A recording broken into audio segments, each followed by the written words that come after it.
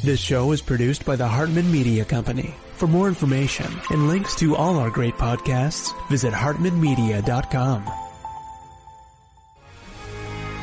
Welcome to the American Monetary Association's podcast, where we explore how monetary policy impacts the real lives of real people and the action steps necessary to preserve wealth and enhance one's lifestyle.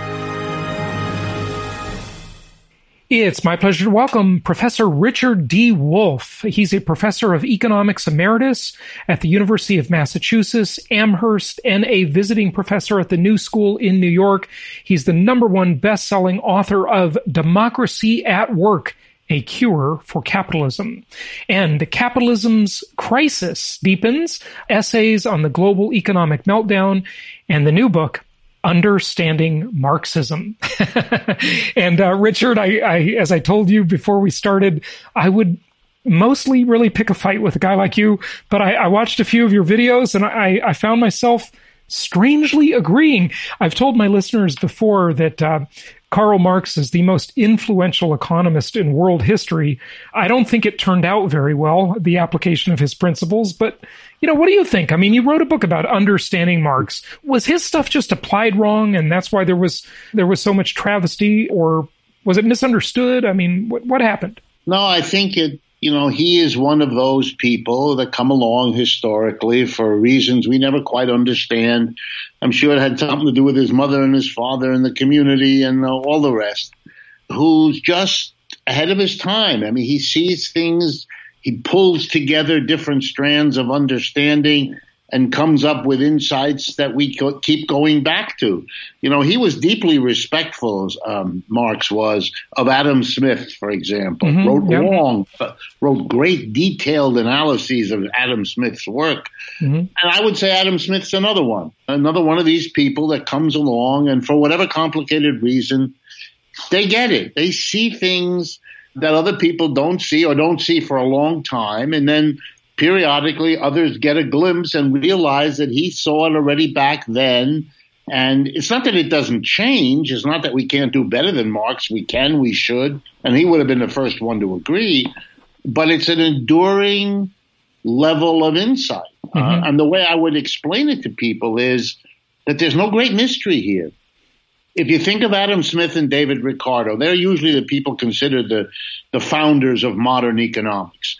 They had something in common. They thought capitalism was spectacular. Mm-hmm. They loved it. They welcomed it. They thought it was an immense progress over feudalism. And so they were, call them this way, they were analysts who also celebrated. Mm-hmm. What Marx was, coming after them, what Marx was a person who said, I agree that capitalism could have and should have brought the wonderful things that Smith and Ricardo thought they would. They thought capitalism would bring, in the slogans of the French and American Revolution, liberty, equality, fraternity, democracy. Marx loved all of that. But he felt, coming, 50 years later after them, that capitalism had come, but it hadn't brought the gifts. It didn't bring the liberty, equality, fraternity, and democracy. And he felt that capitalism, and he used this phrase once. We're saying he is Karl Marx, right? Yeah, he is Karl Marx. His view was that capitalism had somehow not delivered the goods, not delivered on its own promises. Right. And he posed himself the question, why not?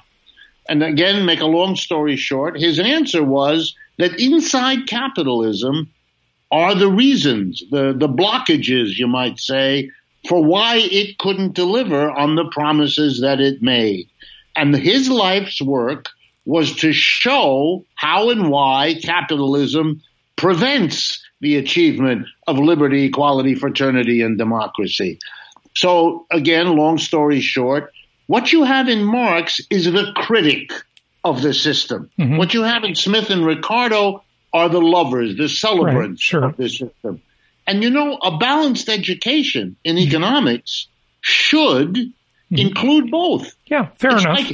Of course. Yeah, like if you want to study, I don't know, French literature, Read people who think it's the greatest thing, ever, and read people who are critical of it, and then make your own conclusion. Yeah. The only thing that motivates Americans like me to have a little bit of an edge when we talk is that we were denied that. Mm-hmm. Look at me. I'll speak very personally. I'm a product of America's elite education. I went to Harvard as an undergraduate. Then I went to Stanford to get my master's degree, and I finished up with a PhD from Yale. It's like a joke, right? Yeah. Here are 10 years of my life. And hear me now. I was never assigned a word of Karl Marx in those three institutions in terms of his mature economic analysis. I'm not talking about the Communist Manifesto. That's a political document written in the heat of a revolutionary time. Sure, it's worth reading, but that's not where you go to get the core analytics of a person. So I feel kind of ripped off by American education, that they were so frightened by the Cold War when I was a student that they almost took pride in not having anything to do with Marxism, socialism, communism, any of that stuff. It was all disloyal somehow. It was all scary. And so we as students were protected. I like to use the analogy. It's like if you protect your children from learning about sex, you're not doing them any favor at all, because they're going to discover it later. Right. And where you could have helped them have a healthy attitude about it, now it's going to be, and that's a little bit of the edge you sometimes pick up from people like me, because we had to learn it on our own. We had to go and find the books and all the rest. We could do that. They were in the library. The censorship wasn't 100%. But, the professor, if you asked a question about Marx, the professor looked at you as if you had forgotten to wear your pants that day. You were odd. But not in a modern university today, some on the right would argue. Anyway. Just a footnote on that. Yeah. I am occasionally confronted by that. And it's one of those moments where you say to yourself, do we live in different planets? Yeah. I mean, I've been a professor all my life in half a dozen American universities. I've given lectures at least 50 universities in my life. The notion that Marxists have any kind of significant presence in American higher education, I mean, that's nuts. That's not the case. They were weeded out, if there were very many, and I don't think there ever were, but if there were a bunch, the Cold War did a number on them. What you do have is you have a lot of liberals, but you got to be careful. A liberal and a Marxist are not the same thing. Well, tell us about that. But I got to fire some questions at you. But explain that one. That's worth it. A liberal and a Marxist are not the same thing. When you say that, what do you mean? What I mean is that a liberal is part of the consensus of support for capitalism. Liberals and conservatives, in my judgment, are both, like Adam Smith and David Ricardo, celebrants of capitalism. They have some disagreements about how you best support and help and endorse capitalism. The conservative tends to believe, a la laissez-faire, that the government should keep a minimum position, a minimum role, interfere as little as possible, either not at all if you take it to libertarianism, or minimally maintain the currency and courts and police and military, but that's it. The liberal, infrastructure, Right. The liberal says, no. You leave capitalism to its own devices. It produces business cycle collapses. It produces inequality. You got to regulate it and redistribute a little bit. Yeah. And you have to control it. You have to limit it. The only agency capable of doing that is the government. And so the proper support for capitalism is to have a judicious, targeted interference by the government in an ongoing way in the sixth manner and in a periodic way. So if we've got that spectrum from libertarian to conservative to liberal, then what's a Marxist? Complete redistribution? No, not at all. That's a liberal. Okay. That's a liberal. Okay. Workers of the world unite. What? Where do we put Das Kapital in here? Okay. Preface. Capital is a very rich piece of work. Yeah, it is. And it is interpreted in different ways by different writers. Just like Adam Smith just like the Bible, sure. just like anything, just like Ayn Rand. Yeah. Exactly. Yeah. All right, so I'm going to answer the question the way I understand it, sure. But I'm not claiming that everybody who calls themselves a Marxist would agree. Okay. So for me, the critique that Marx offers, particularly in Volume 1 of Capital, but in other places too, is a critique that says the root of the problem, why you have an unequal distribution of income, why you have instability, business cycles, and all of that, has to do with the organization of the workplace, the enterprise. We, in capitalism, organize it in a fundamental way with which Marx disagrees. And the reorganization, the changing of that organization, is the root problem which, if it isn't solved, renders all the efforts to solve capitalism's other problems unsuccessful.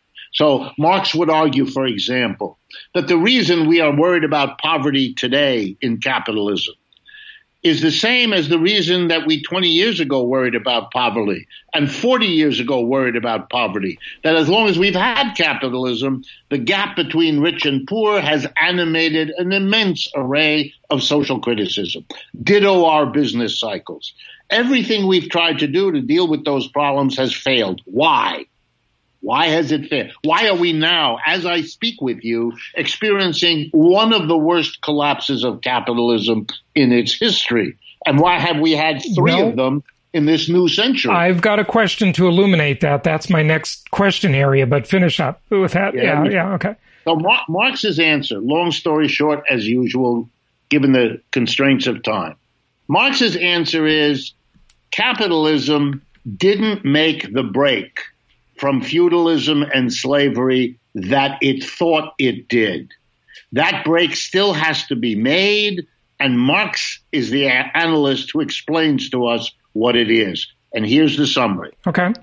In slavery, you divided the people involved in production into two groups, master, slave.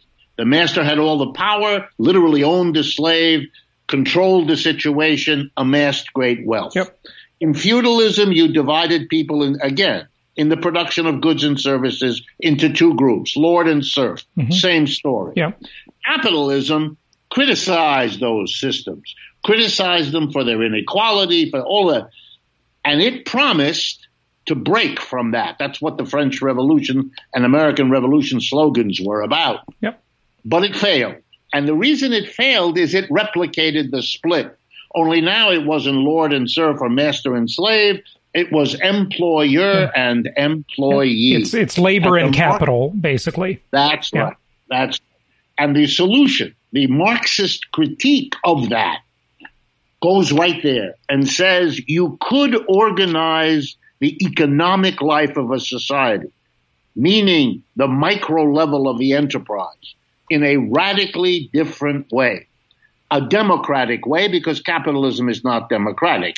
The owner does not consult the workers as to what it is he's going to do. The board of directors doesn't either.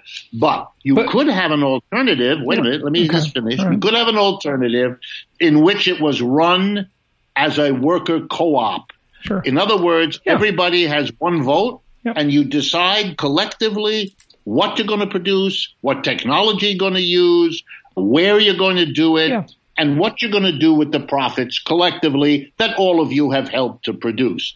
Marx's argument is that turning the enterprise into a community, hence the word communism, is the way forward.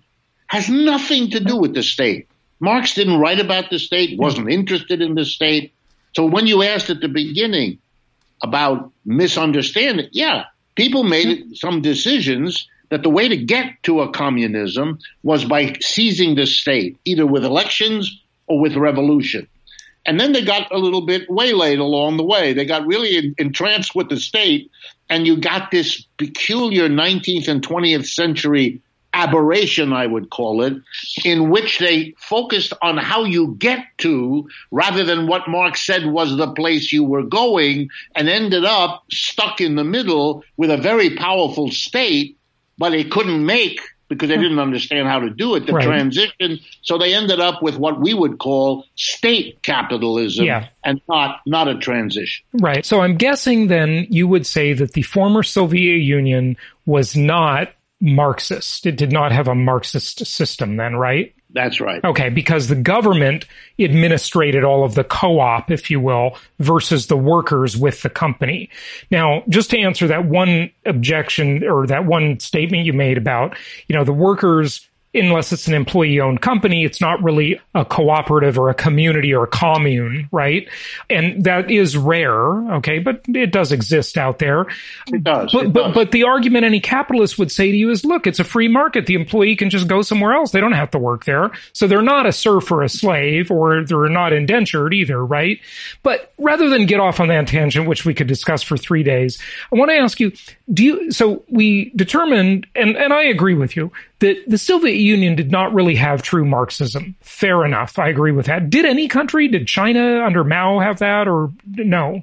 Well, I don't know what pure Marxism is. Right. I would rather use this language. Okay. They interpreted Marxism in their way.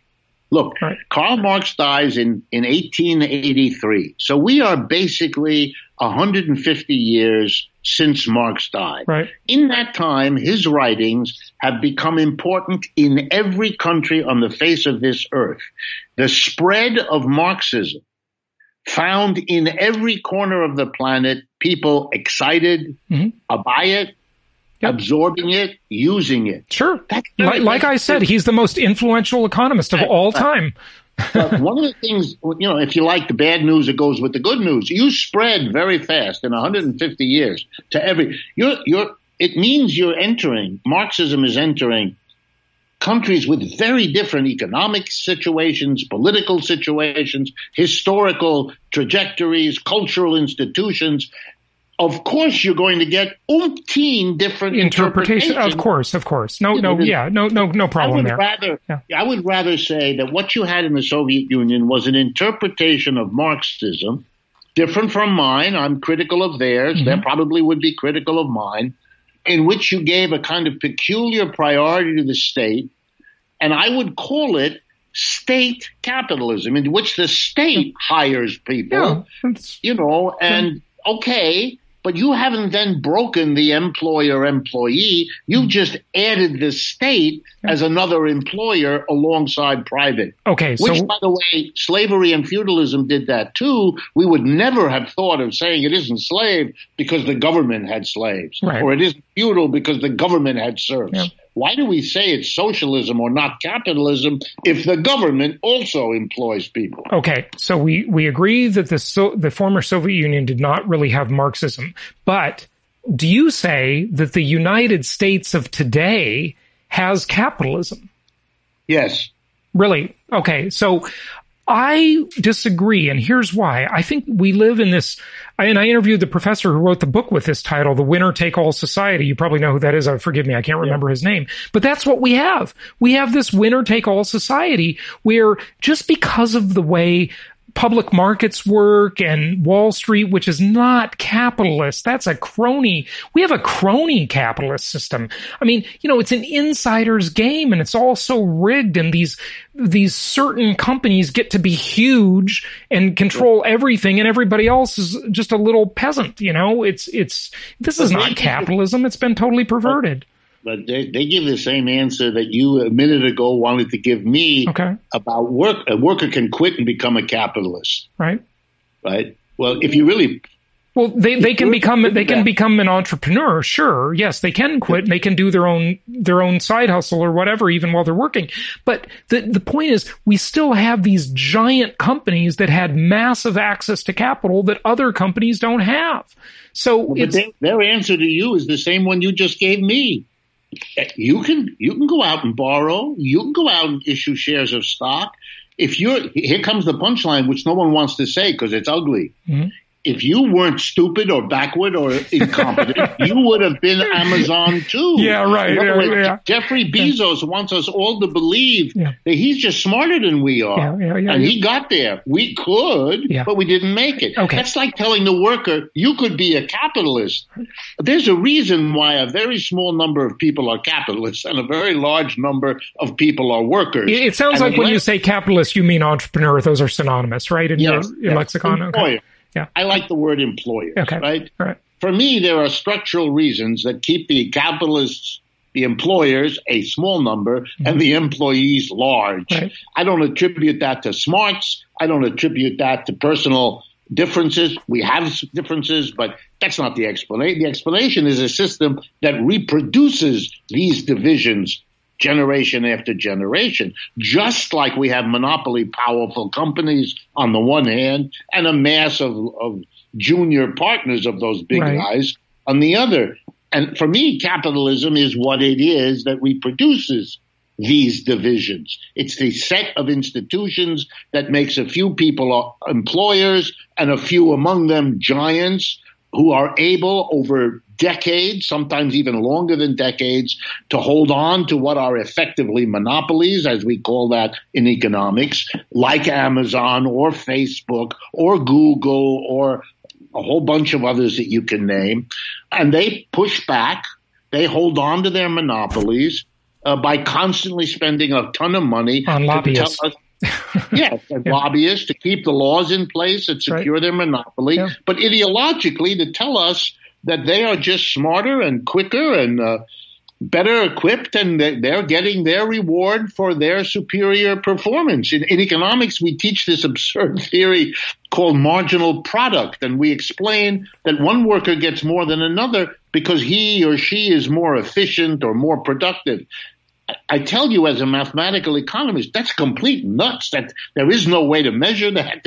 This is make-believe. But it's very powerful ideologically, like many make-believes in your human history have been. So where do we go from here? I think we'd all agree that things are pretty messed up unless you're Larry Page, Sergey Brin, Jeff Bezos, Mark Zuckerberg, Bill Gates, whatever.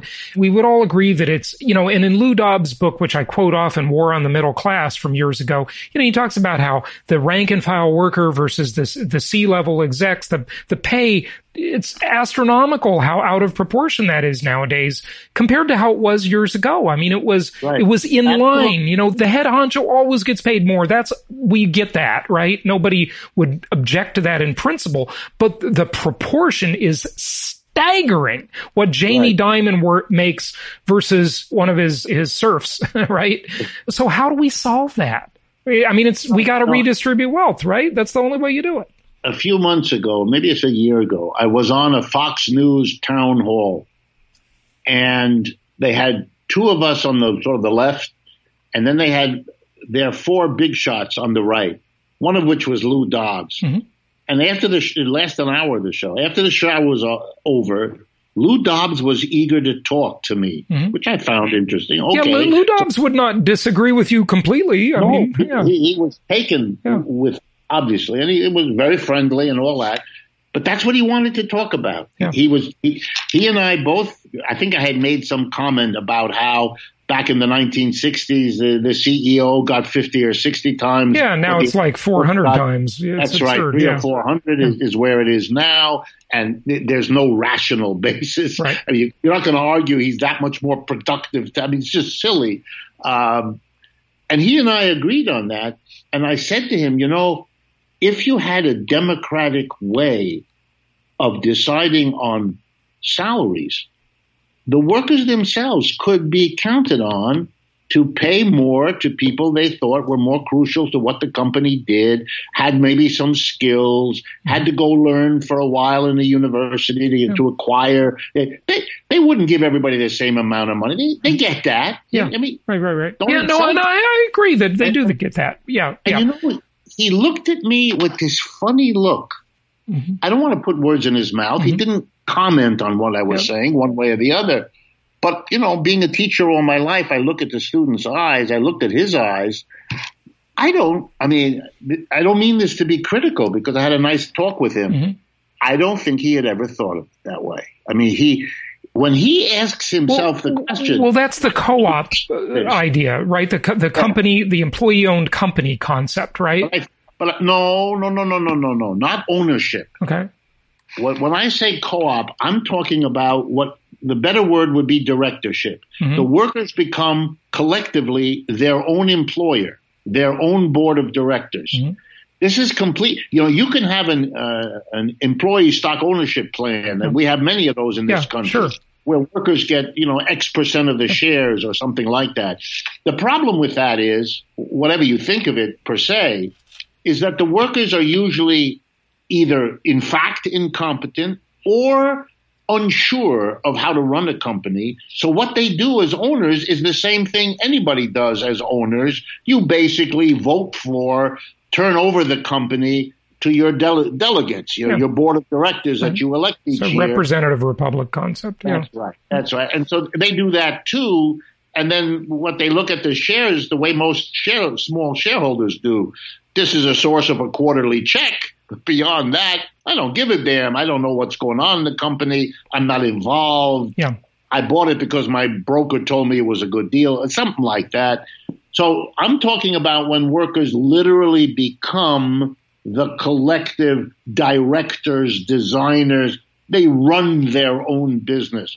They don't even have to own it. Can a company with 80,000 workers really do that? Is everything voted on? I mean, sure. The problem is in those employee stock-owned companies that you mentioned a moment ago, we have that all over the place. And because of the separation of the C-level executives and the boards of directors and what's known in law as the business judgment rule, it's like Congress. They can just give themselves perks endlessly and, there's no accountability for that. Yeah, they could maybe vote them out, but that's harder than it looks. So how do we do that? What's the real mechanics of that? Let me answer it by describing to you a company that has done it, so that we don't have it in the realm of me. I don't want people to imagine I'm suggesting how it could be done. Okay. I prefer to be the messenger who tells you how it's already being done. All right. Probably the single most powerful and successful worker co-op in the world is called the Mondragon Corporation. It's based in Spain and in the city of Mondragon, which is a small city in the north of Spain in the foothills of the Pyrenees Mountains. In 1956, a Catholic priest gave a famous talk in a little church in Mondragon, and he said to the workers there, very, very poor part of Spain, if we wait for someone to come here and give us jobs, we will all die of old age before that happens. And everybody laughed. And then he made his pitch. He said, let's become our own employer. There are 6 of you in this room who are carpenters or whatever the hell they were. Let's start a co-op. We will employ ourselves. So he starts in 1956 with 6 workers and the Catholic priest. Today, that company has about 130,000 employees. It is the 7th largest corporation in all of Spain. It is organized as a family of about 200 or 250 individual worker co-ops doing manufacturing, services, a whole range of activities. And they organize each of those businesses as a worker co-op, where all the decisions are made collectively by the 50, the 500, the 10,000 employees, depending on what it is. Give you an idea of how they've succeeded. 6 people in 1956, 130,000. That would be the envy of any capitalist corporation, such a level of growth. Mm-hmm. Number 2, along the way, they competed with many capitalist enterprises, and they outcompeted them, eventually ended up absorbing them, their workers, their used materials, their equipment. Number 3, they have a rule that the highest paid worker in a co-op across the 130,000 cannot get paid more than 8.5 times what the lowest paid was. They have no inequality like the United States in those parts of Spain, mostly in the north where they are located. Okay? Once a year, they have an assembly where the workers vote on the supervisors, not the other way around. Mm-hmm. The workers vote whether to retain a supervisor or to let him or her go. Mm-hmm. It's an extraordinary development. I have gone there myself, so I'm not only talking about reading about it and all that. I visited the place. It blows my mind. Very well organized. Okay, all right. Yeah, that's great. It is. It's doable. Okay, so I've got to ask you, though. When I asked you the question a moment ago, where do we go from here? We've got this, as people, especially on the left, like to talk about, this wealth inequality gap. And I don't disagree with it. It's, and it's not just like inequality. It's much more nuanced and complicated because, it's this percentile and that percent, it's very complex, right? But the fact is, the rich have become ultra mega rich. And I saw you on the interview with Stuart Varney, and you were saying, Jeff Bezos is giving away some money. That's a drop in the bucket. Bezos has got to be the least charitable Scrooge of any. I mean, he is so wealthy. Now, Bill Gates is like the opposite end of the spectrum. He's got his agenda too, but whatever, at least he and Buffett are actually doing something philanthropic for real.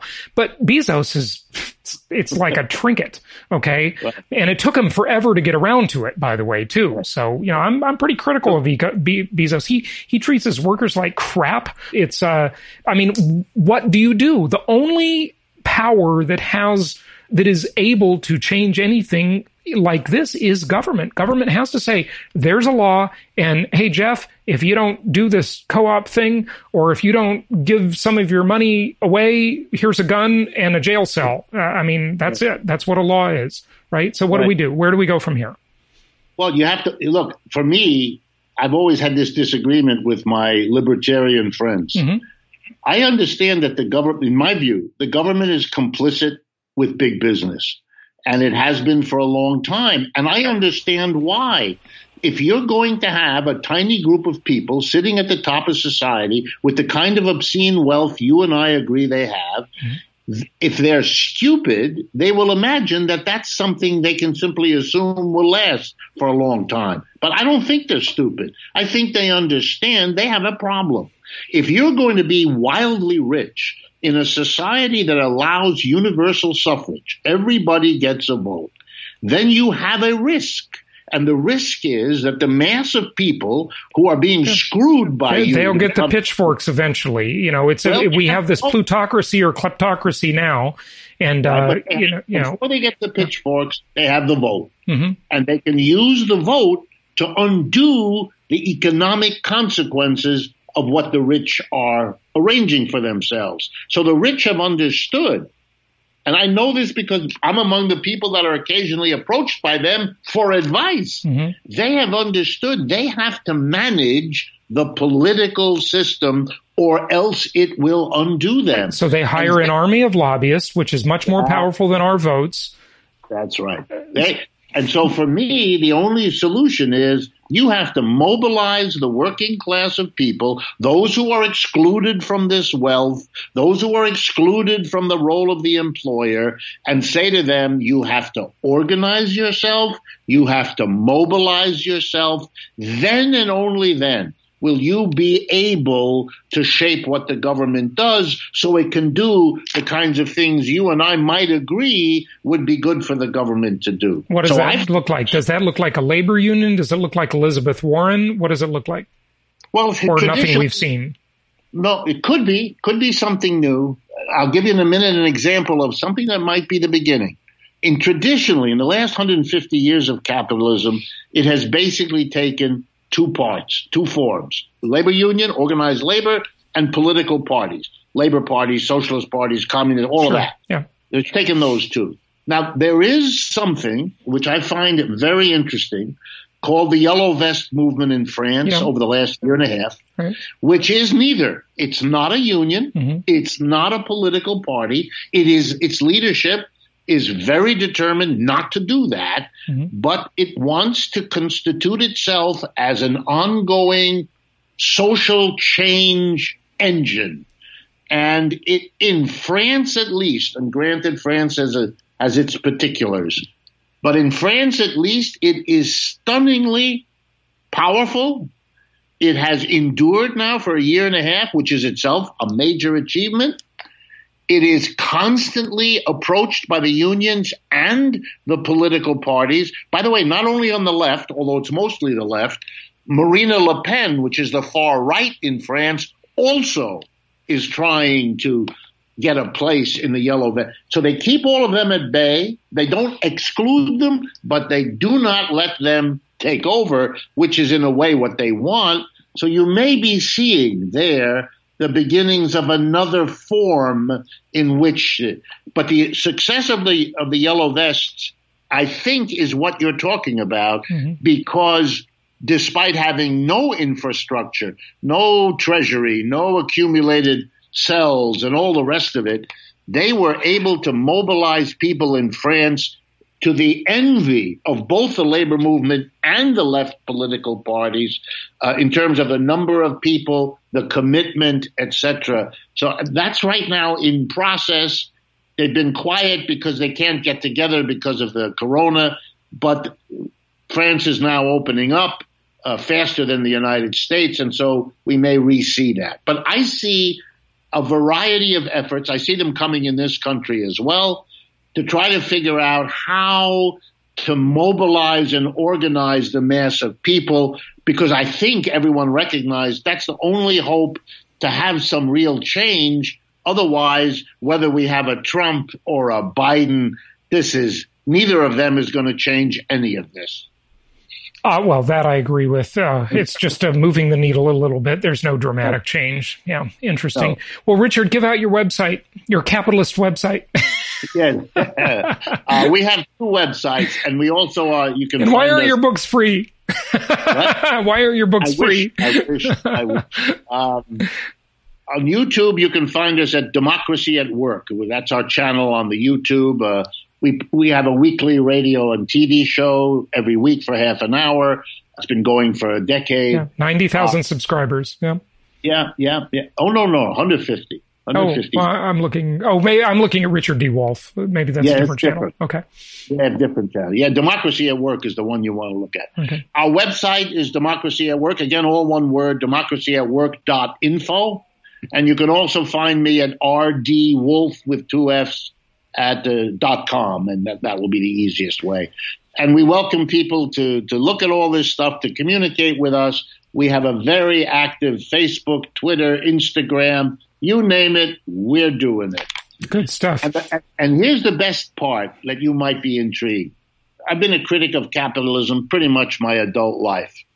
Over the last 10 years, I have done more invited public speaking than in the previous 40. The United States has become open and interested in these critiques in a way I never thought I would live to see. So you're talking to a person who is being carried along by a current that is very strong, that I did not think would last, but it has.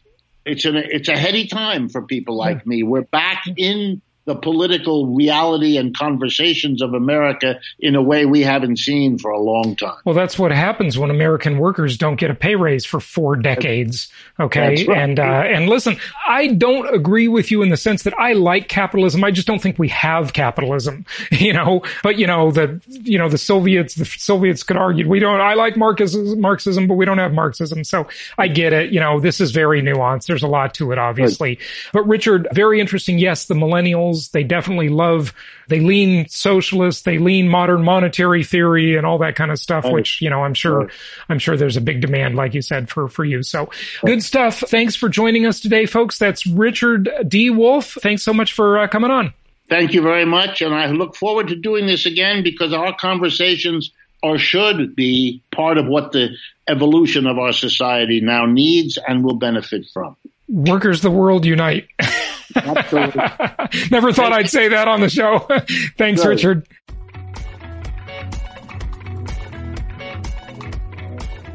Thank you so much for listening. Please be sure to subscribe so that you don't miss any episodes. Be sure to check out the show's specific website and our general website, hartmanmedia.com, for appropriate disclaimers and terms of service. Remember that guest opinions are their own, and if you require specific legal or tax advice or advice in any other specialized area, please consult an appropriate professional. And we also very much appreciate you reviewing the show. Please go to iTunes or Stitcher Radio or whatever platform you're using and write a review for the show. We would very much appreciate that. And be sure to make it official and subscribe so you do not miss any episodes. We look forward to seeing you on the next episode.